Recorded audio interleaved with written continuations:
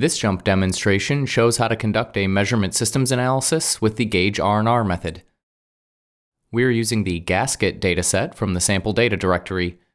In this measurement study, 3 operators each took 2 measurements of 5 different parts in a fully crossed design. The continuous measurements are recorded in the column Y. To perform our gauge R&R analysis, we'll go to Analyze, Quality and Process, Variability Attribute Gauge Chart.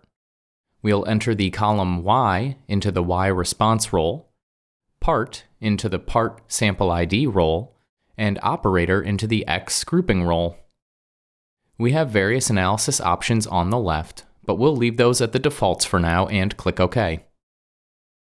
At the top of the report, we see a variability chart representing each of the 30 total measurements in the dataset. The bars connecting the points show the range of measurements for each part by each operator. Under the red triangle, we can find options for adding additional information to the chart. For example, adding group means to see the mean measurement for each of the 3 operators. It looks like operator A may be measuring a little high relative to the others.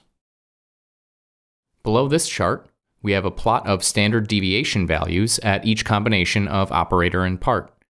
We can see that the highest standard deviation was observed when operator A measured part number 5.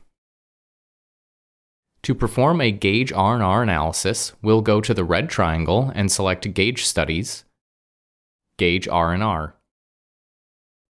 We first specify the model type, which in this example is crossed.